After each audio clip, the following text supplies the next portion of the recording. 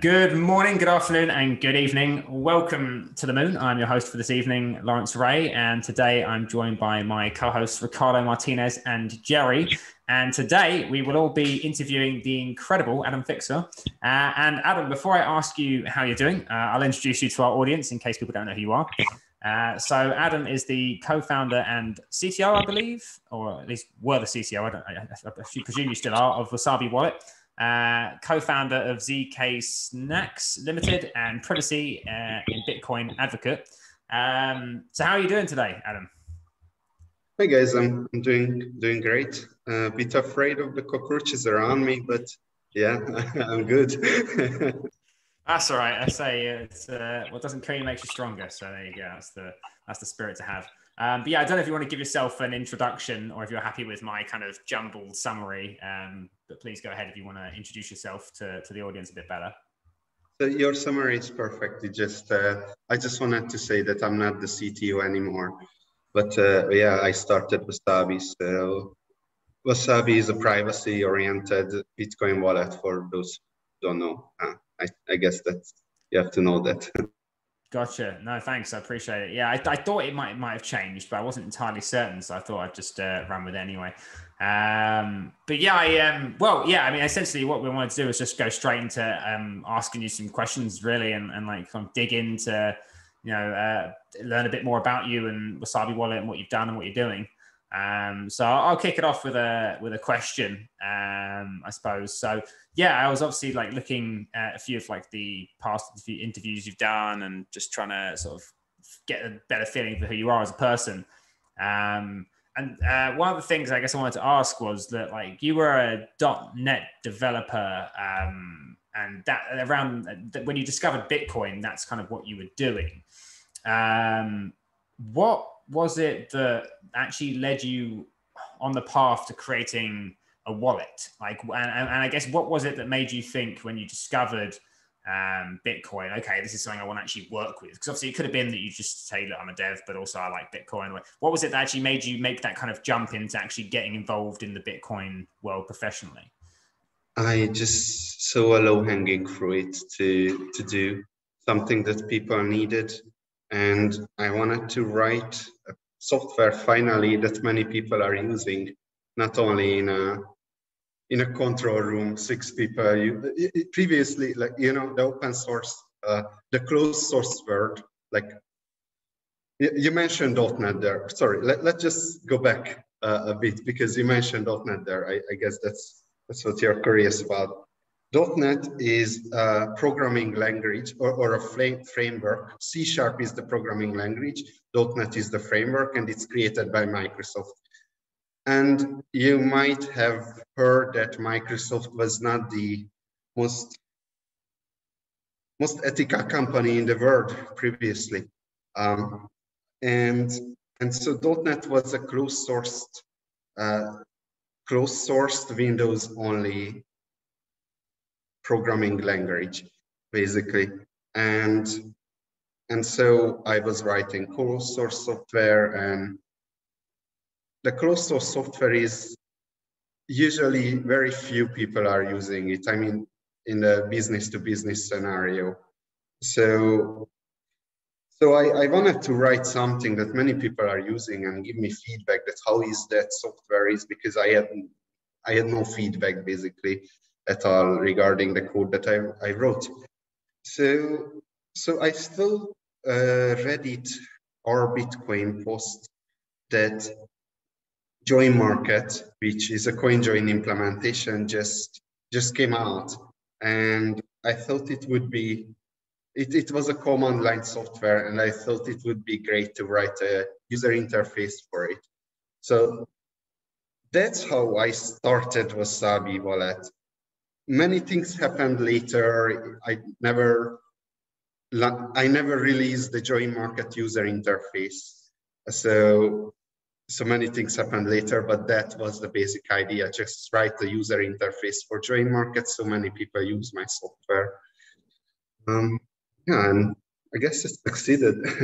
No, I gotcha. Okay, so it was kind of like so it's one of those situations where you're thinking, I want to write some open source software, try something slightly different anyway, and then you kind of something that's interesting to you in PayJoin and CoinJoin, and so you've kind of sat there and gone, okay, well, let's give this a shot. People seem to want like potentially a user interface for this, or I think people will want user interface for this. And then it kind of developed from, hey, this is what the people want, this is what I'll do, kind of thing, I guess, right? Like, was it kind of like was it like a demand from the people or what the users wanted that made you then create Wasabi Wallet, or was it more something that you kind of wanted to do that people just happened to want? When Join Market came out, you know, I was astonished by the fact that so many people were so excited about it, and it's just a command line software, right? Like it didn't really work properly on Windows. So it's like, how can this happen? Anyway, if I write this software, the demand was clear there. And then as I dived into the Bitcoin privacy scheme much more, I realized that basically there is centralized mixers and Join Market, and that was it. And the problem with centralized mixers, let's call them traditional mixers instead. The problem with traditional mixers is that they can steal your money and de-anonymize you. So that's not very good. And so it's just kind of obvious that if you write a software that cannot steal your money and cannot de-anonymize you and easy to use, then many people are gonna use it. Yeah, that was my thinking. At what point did you start working on like the hidden wallet project, which eventually became Wasabi? Like, you were working on Join Market first, and then you decided to start your own, or was hidden wallet like already kind of a thing? Actually, in 2015 December, when I decided to work on the Join Market stuff, I already called. When I wrote my plans in a paper, and I already called that wallet hidden wallet. So, and the idea was that it implements always the most up-to-date, the most robust Bitcoin privacy technology. I didn't want to do the research by myself, although I ended up doing it later. but yeah, the idea was there at that point. And after that, I changed to Tumblebit, which is a coin swap improvement before the recent coin swap improvements. Might be a bit confusing anyway, and later on I realized that you can do it much easier what I was doing with CoinJoins, and that's how the zero-link research framework came around, and then we built Wasabi, and then the last maybe 1.5 years, we were actually working on an update to Wasabi,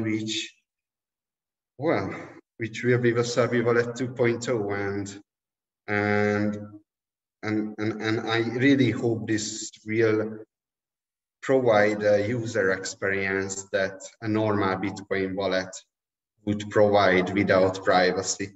So yeah, I'm hopeful, because if we cannot make Bitcoin private with Wasabi Wallet 2.0 by default, then I'm not sure anything else will. I was just going to ask, what should we be looking forward to seeing in Wasabi 2.0? Hopefully, removing the friction. For example, I think the largest implications, the transaction structure have the largest implications, right? We explain the simplest explanation of CoinJoin is that many people come together, create a shared transaction, and broadcast that to the network, right? This is the simplest explanation. But if you would go into the details of Wasabi or Join Market, or let's go into the details of Wasabi, then we have to start explaining that, okay, but the output amounts of every user must be equal, so it has to come out in equally, and then it gets much more complicated to explain. Now, Wasabi 2.0, or the research that we call Wasabi, is going to make that simplest explanation correct. So that's great because many people come together, many different input amounts, and then build a transaction where basically we succeeded to find a way to create equal outputs, but in the most block space efficient way without creating any changes, or maybe very few changes. Of course, if someone comes with 1,000 Bitcoin, then he's gonna have a big change because that's a lot of money and no one else comes even close. So yeah, I think we will be able to gain some privacy after only one coin join for all the money that you have, because right now you have to do like many rounds to anonymize your wallet. So this is probably the most block space efficient way of doing coin joins and privacy in Bitcoin. So do you think some of the things that have prevented people from using Wasabi in the past are going to kind of be resolved in 2.0, and this is kind of going to bring Wasabi Wallet to more and more users? I guess it sounds like you've kind of realized what you think has been a drawback or a barrier to like a lot of users. I guess is 2.0 going to be more beginner friendly as well? Oh, that's 100% true. If you just think about the current Wasabi, you have to have 0.1 Bitcoin to even do the coin join. That's a security parameter, but you have to have that much. For Wasabi 2.0, you don't need any minimum amount. So that will enable a lot more people to gain privacy in Bitcoin, surely. Gotcha. Okay, thanks. Well, that makes that's quite interesting. I didn't realize about the minimum amount changed coming in 2.0. So that's cool. I've like experimented with Wasabi Wallet in the past, but not in the last couple of months. When it comes to Wasabi Wallet, and I suppose a lot of the work you've done in the Bitcoin world, a lot of it is privacy focused.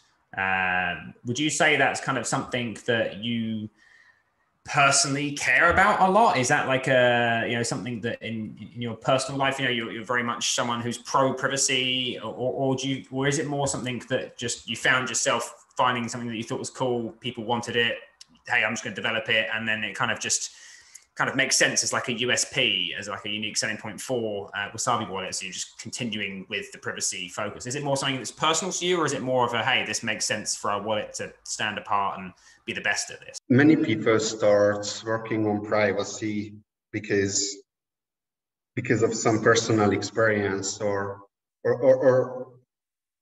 but I did not have anything, right? Like I came into the space as a blank sheet.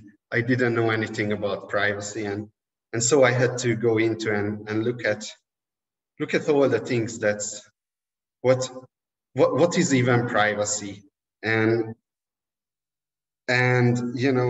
it's so much deeper than I thought. Like, this is such a huge rabbit hole that if you really go far enough, then you're going to even realize that your personal development is based on your privacy, your ability to selectively reveal yourself to the world, which is the definition of privacy. And every child starts out with zero privacy, and then they have to figure out where their boundaries are, both their physical boundaries and mental boundaries. And that's basically self-development. They figure out which are the boundaries of their self, and that's maturation. So privacy goes really deep in the psychological level, and also on the economic and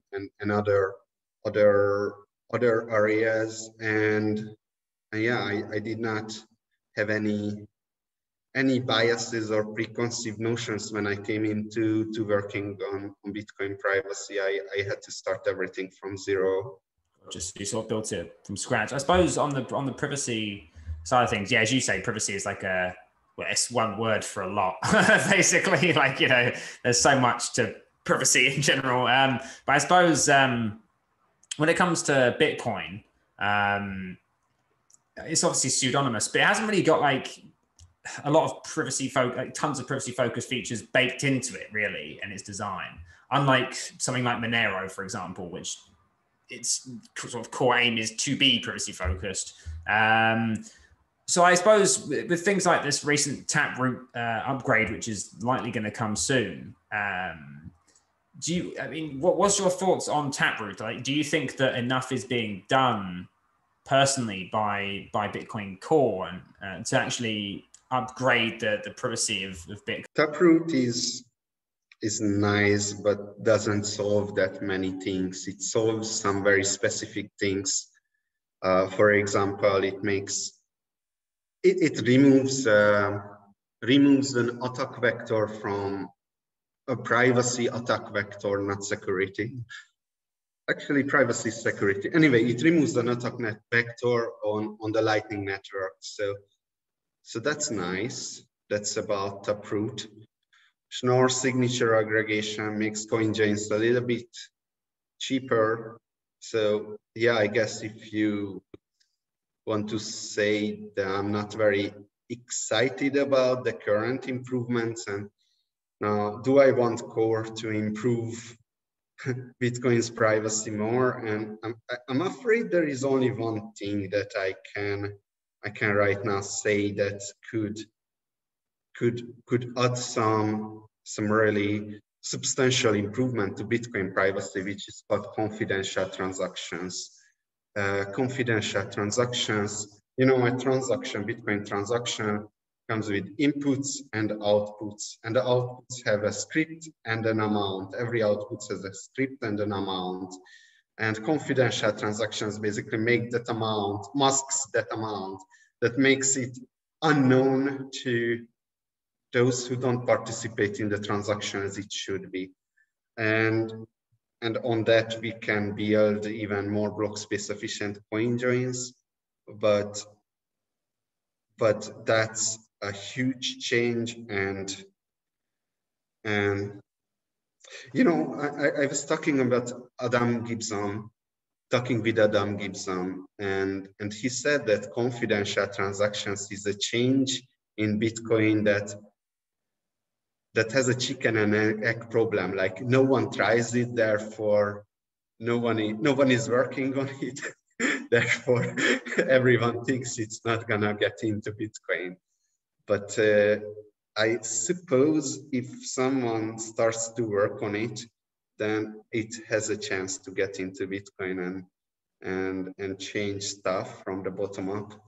But I also think Wasabi can get to that point where privacy can be used by default, and even the coin swaps can achieve privacy that probably cannot be even achieved on any other altcoin. So coin swaps is that good, but it's more expensive than CoinJoins. So I'm not sure.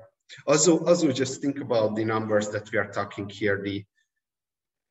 What is the anonymity set of yours? Because that's what measures your privacy. If you think about it, is that how many people could have done the same action that you have done previously. That's an anonymity set. And if you think about cash, we are transacting in cash. Our anonymity set is like, let's say Hungarians, it's 10 million people. Like, you really don't know. That's how huge the anonymity set for the US. I don't know, 500 million people. But even for Xiaomi and eCash, it could be really huge, as many people are using that system. But for cryptocurrencies, like Wasabi has 50, 100. Samurai has 5, Join Market has 2 to 8 variable, and Monero, I think 12 is now their what that's called, mixing number. So we are not talking about such huge numbers, and like, cryptocurrencies have some really huge limitations. If you think about it, what do we want to actually build? We want to build as good money as we can. So what is the best money that we can possibly conceptualize? There are many theories, but Aristotle and people are somewhat in agreement in that money has to fulfill some specific purposes, which is divisibility, portability, fungibility, acceptability, unit of value, and a couple of these. And if you think about with cryptocurrencies, Bitcoin brought in the scarcity. Now no one can print more money out of thin air, which is such an obvious thing, but like that's the huge innovation of Bitcoin. And there are four more areas where Bitcoin is not very good. One is fungibility, portability, acceptability, and stability. But stability and acceptability doesn't really matter, because as the market capitalization, any currency grows, then they're gonna taken care of themselves. So we are left with portability and fungibility as the two most important things to work on. And portability is about how fast and how cheap you can transfer value to another person. And Bitcoin and all the blockchain-based currencies suck a lot in this area. Like seriously, you have to wait 20 minutes and pay probably, let's assume everyone in the world is using Bitcoin, and you would have to pay $10,000 for a transaction for fees, something like that, like huge unspeakable amounts. So the point is there that portability seems to be a larger issue right now. Now let's see if Lightning Network fixes it, but even that doesn't seem to scale Bitcoin enough so all the people in the world will be able to use it properly. So we can scale with banks. Anyway, the point is that there are a lot of things to work on, and fungibility of Bitcoin is, let's see, it's not terrible, right? Because compare them to the NFTs of today, like the non-fungible tokens. Bitcoin is nothing as non-fungible as the NFTs, but it's also not as good as Cash or Xiaomi and eCash.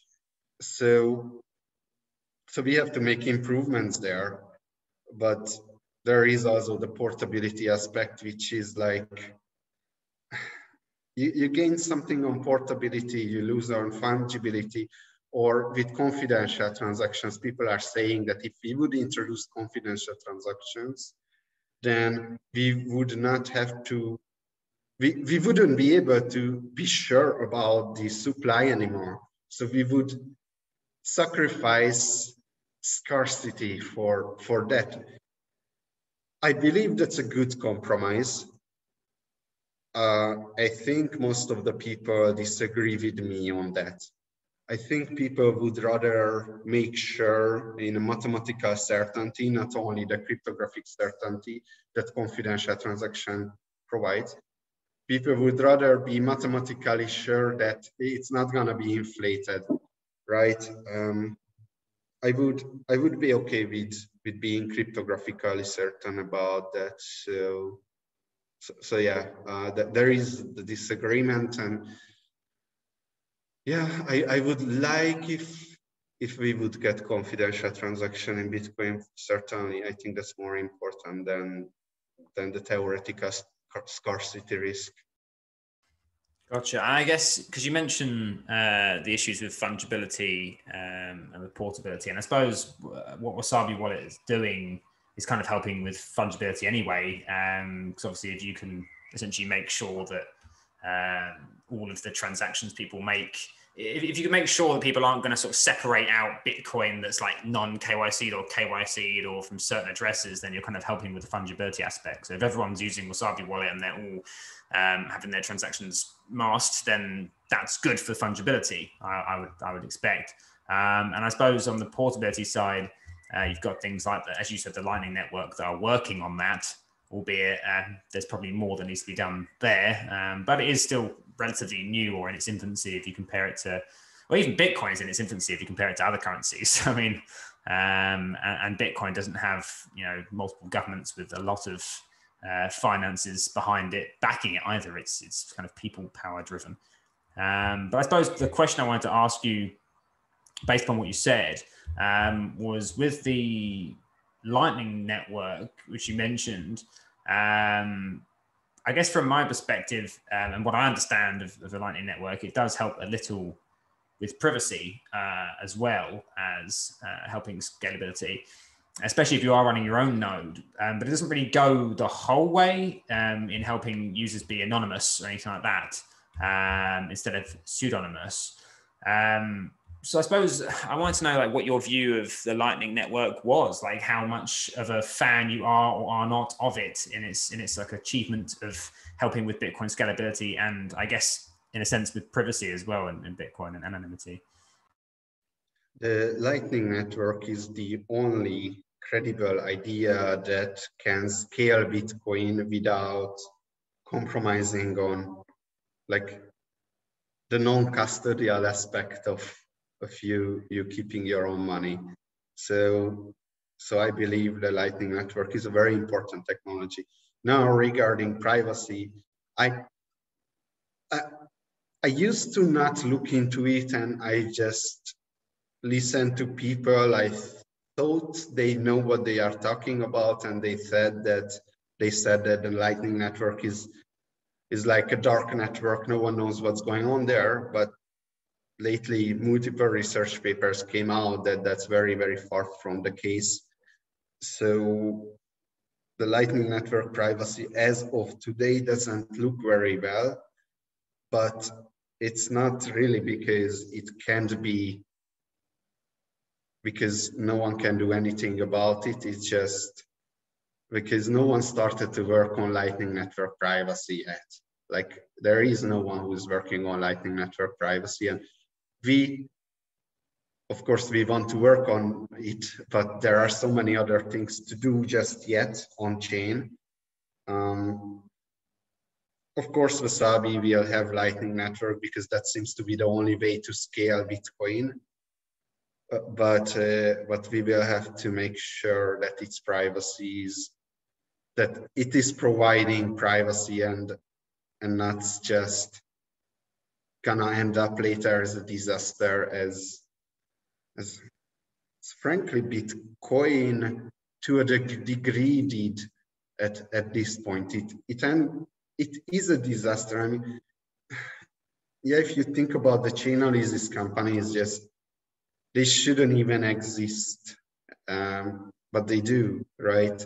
And that's a design flaw. So anyhow, there is a lot more work to do on the Lightning Network, and I think we can make it private, but I don't really know because I didn't go into the protocol level and started tinkering about it at this point yet. What was your opinion on that Europol report that came out about a year ago, where they named Wasabi wallet as like stopping investigations and stuff? So 1 year ago, a Europol report came out that they talked a lot about Wasabi, and actually, as I was reading, it was a long time ago, right? But as I remember, it was surprisingly correct on the technical level. So I was happy about that they were not able to do anything with Wasabi transactions, but on the other hand, it's fairly worrisome, right? Like, it's just not a good thing to see on your product on a Europol report. It doesn't give you a lot of, but anyhow, I mean, I think it's okay, because if you think about the alternative is that no one is like building privacy on Bitcoin it can't be criminalized, right? Because then Bitcoin becomes completely unusable if these heuristics starts to stand. Like that would be just silly, and I think it's okay. But yeah, so technically that report seems to stand this ground even against the lead developer of Wasabi. I was thinking this, like, obviously we're talking about kind of essential or crucial upgrades to Bitcoin as core and to Lightning and things like that. But obviously, large institutions and governments probably don't want to see these privacy-based upgrades. It's kind of like, you know, from our perspective, and I guess from yours as well, you know, we're very much pro. I mean, I very much am pro having privacy and anonymity where possible, and all of these upgrades being made to Bitcoin. But I can assume that, yeah, large financial institutions and governments won't be, because essentially for those large financial institutions, they want to make sure they're abiding by, you know, AML and KYC laws, and they don't want to get in trouble with the government, and they don't want to touch money that has somehow been involved in, you know, money laundering or terrorism funding or theft. And for the governments, they want to have control at the end of the day over their people to a degree, and they also want to make sure that they aren't, you know, making it easier for crime to go ahead. So I suppose there's this kind of ongoing. I can foresee there being a battle between, you know, the general populace and Bitcoin fans, and then the government and large institutions who kind of will want actually less and less privacy probably, and more openness. And more KYCing at the point of exchange from fiat to Bitcoin. So I don't fully see it that way, because governments aren't really like, it's convenient to think about governments as something, as a personalized thing that has one bill, but that's not the case. It's in fact, just going back to your know your customer example, like, is know your customer, doing know your customer really what the exchange wants to do? I mean, the exchange wants to provide privacy for their users and not ruin their privacy. So that doesn't stand in their interest. And similarly to governments, I mean, you can only ruin the privacy of your own citizens, and you might make that decision there, but probably that's not what you will want to have, because then your citizens won't have privacy, and the citizens in China will. Or if you think about from an economic perspective, or on a historic perspective, is that the war on encryption has been won by the cypherpunks, right? Like, encryption is everywhere. The US government doesn't have a export control on encryption anymore, or maybe it does, but no one cares. Who cares? The point is that the cypherpunks won because politicians have insecure property rights, and making, so for example, there was a case called Clipper chip. I just read about it yesterday. Have you guys heard about the Clipper chip proposal?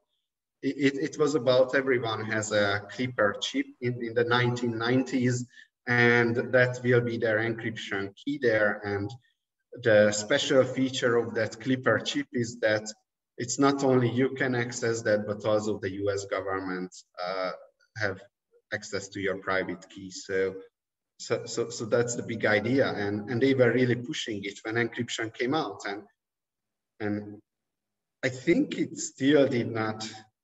They still did not give up on it, but who cares? Like, no one knows about it anymore. At that time, it wanted to be the big thing. This is how we are going to use encryption with this Clipper chip. It didn't work out that way because politicians have insecure property rights, which means that I think Bill Clinton was at the time in the White House in the US, and you know, he was not incentivized to actually try to push this Clipper chip on the people, because that would be very unpopular, even if 14, 20 years from there on, it would be much better for the US government if they can get access to every single person's encryption private key. But he wasn't incentivized. He didn't want to take that risk. He was incentivized to have short-term decisions, and that means they are not pushing the Creeper chips. So I think even in the incentives on the governmental level are, although not perfectly great for privacy, but most of the people understand why they have to close the door when they go to toilet, right? Like they understand the value of privacy inherently. You just have to like make it explicit. Yeah. So Adam, what do you think would be the biggest limitations or barrier to adoption of privacy tools? Would it be, people's reckless, careless attitude towards privacy, or the lack of, user-friendly options? Like I remember you did mention that with the Wasabi with 2.0 that you intend to remove all the possible frictions that will enable users have a seamless experience while using Wasabi. So what do you think is the lack of awareness of what privacy tools could mean for them, or the lack of privacy could actually mean for people? What do you think would be the biggest limitations for people adopting privacy tools? I think I have a very specific answer for it, and maybe let's go back in time a little bit and think about Xiaomi and eCash, because when the cyberpunks figured out how to do an anonymous currency, not a decentralized one like Bitcoin, but in the 90s, an anonymous currency, then people think that Xiaomi and eCash did not get used because government shut them down, but that's very far from the case. Actually, that might be the case, who knows? But the point is that that's what people think. And if you look at the research, even today, you wouldn't have a proper Xiaomi, a proper anonymous eCash just yet that could be used properly. So I think the technology, the user experience, that's the bottleneck here. People are not going to use a software that they have to set up a Linux for and type things in the command line, right? And that's what most privacy software user experience is like. So I believe you just have to make a software as easy as any other software, except with privacy, and then you will have adoption. Gotcha. So it's like, I suppose it's like if you look at some of the super privacy focused like Linux distros and even like the Linux, I think it's like the True Phone, I can't remember what it's called now, it's like the mobile phone that's based. There's no real incentive for a lot of people to use them, even if they are super privacy plus, because it's more expensive, but you're paying more for a product that just doesn't work as well or isn't as usable as like an iPhone, basically. So the challenge is to make something as good as an iPhone or an Android device, but and at the same cost or less, but that is privacy pro and privacy focused, I suppose, which is quite a tough challenge to do. So I did ask that question because I remember when lots of people came around saying do not use WhatsApp, your privacy is compromised, and they're gonna spy on you. I remember the rumor, that fear mongering happening back then in Nigeria during the whole COVID-19 scare and the vaccine scare. And people like don't take the vaccine and like, they can spy on you WhatsApp, and due to that, mania, people went and started downloading Signal app. But despite the fact that Signal is, I think to an extent, bit friendly, there was no the usage wasn't quite there. People weren't using it. They were downloading and setting up the profiles, but they were not actually using the app. So it now led me to think, could it be the same problem on Bitcoin, where people are not just, there might be an outrage. It could be full outrage. It's all, how do I put it? Just all for cloud, but there is no real urgency for them to use, privacy tools. Maybe they are not really aware of the dangers of not, trying to, make their transactions, private. They feel, they are also willing, to KYC on exchanges. They do not see a problem with, shielding themselves. Even online, you just share whatever they like. They feel like sharing online, when they should, be a bit more careful and try to up their, upsec. So I tend to agree with what, Adam has said, regards to the fact that, it has to do with, the user experience, when they have to, feel they have to do too much. When we are in an age where, everything is simple with a few clicks of, a button on your app. But right now they feel like they have to do too much. But I also feel that it has to do with an attitude towards privacy in general. So would that be a fair summary of what you're saying? That I think Edward Snowden studied that privacy doesn't matter until it does. That's your point, right? And yes, and I agree. I agree. I think that's true. Let me see what can I say about that. How about have you heard about the privacy paradox? The privacy paradox is a well-known phenomenon. It's many research paper has been written about it. It's about people say they care about their privacy, yet they act like they don't. And that's the privacy paradox. Like people are observed that they don't care about their privacy. They click agree.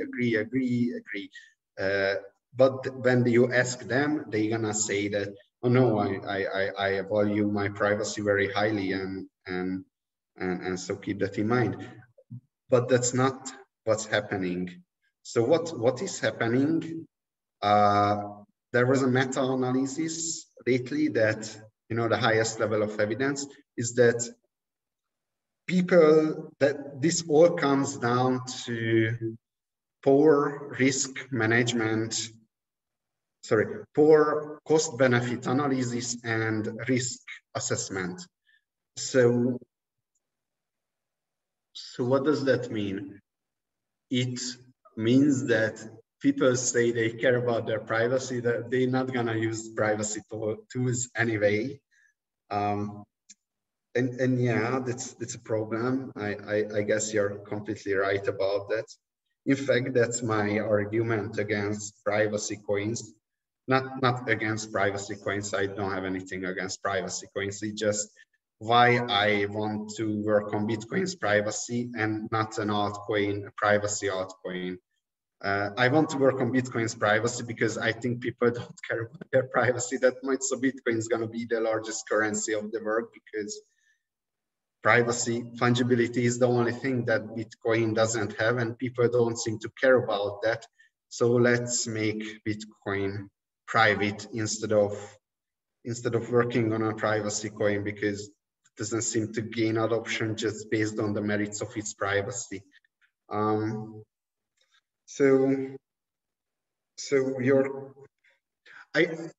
guess the strategy is that let's make our software as good as any other Bitcoin wallet software, but our software will have privacy in it. And will that be enough to get the people use it?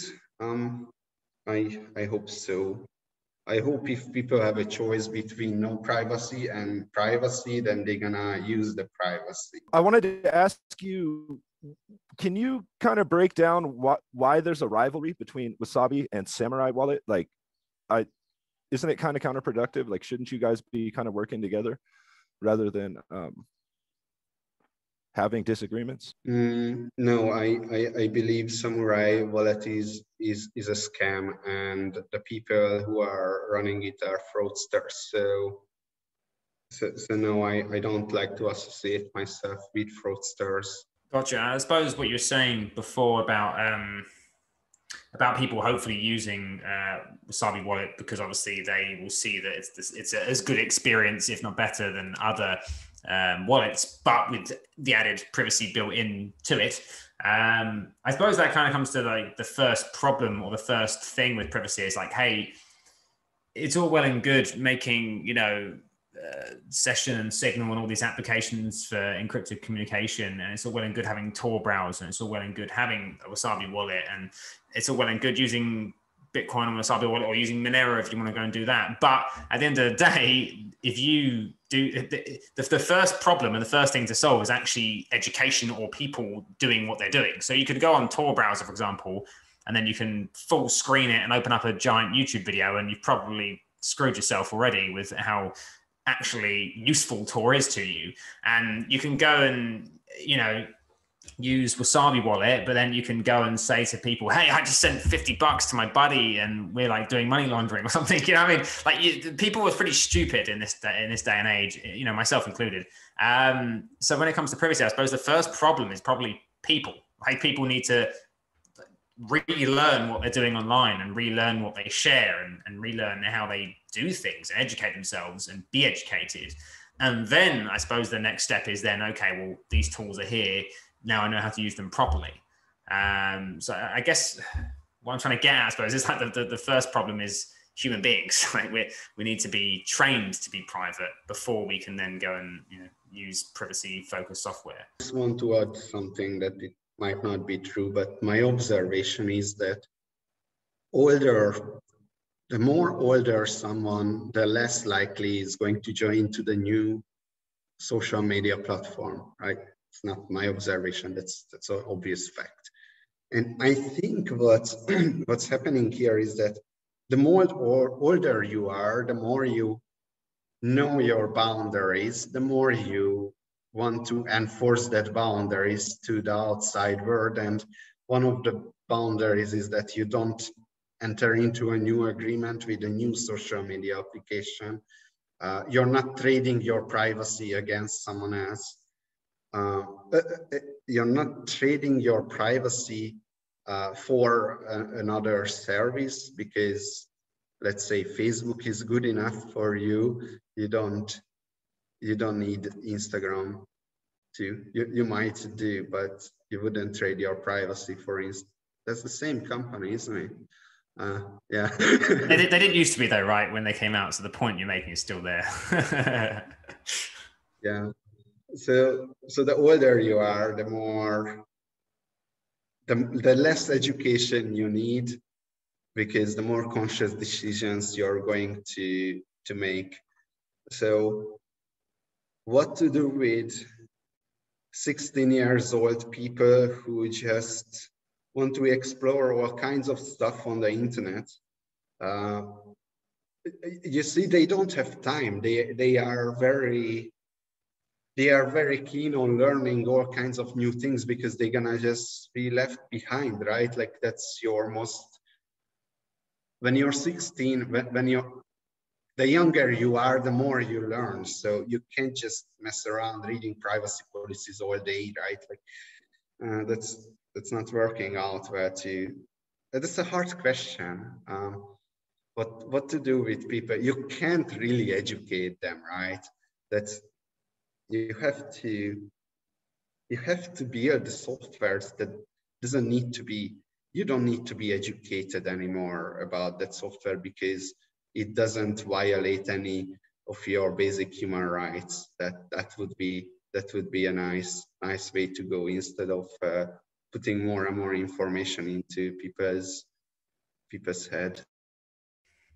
I suppose I think you're right. I think I guess my concern is it's like what's even with Wasabi Wallet, even with, say you've got like a decentralized, secure social media, that's perfect basically and doesn't give anything away. What's to stop me saying, going onto this decentralized social media saying, hey, my name is blah, blah, I have 1 million Bitcoin and it's in a hardware wallet and I have the seed phrase on me and I'm in this place here. Here's a picture of me smiling with all my friends at this party and someone coming along and wrench attacking me and forcing me to give them the seed phrase. Like, I suppose it's like that people do that kind of thing all the time, it seemingly. And some people get killed doing this kind of thing, you know, rightly or wrongly. Obviously it's wrong, but I suppose that's my concern is like, some people will never change. Some people are always going to have some sort of issue with privacy anyway.